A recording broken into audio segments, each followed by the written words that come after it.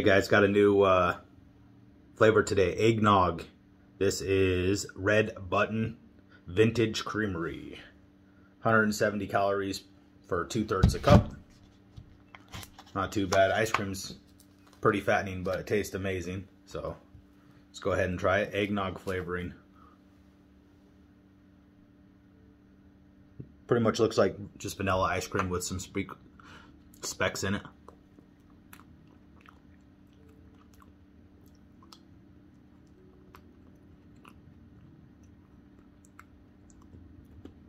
It's pretty good. It's got a nice eggnog flavor. It's not too strong. You could probably blend this up with some adult beverage. Serve it like a little eggnog shake. Put a little milk in it. Maybe a little vodka.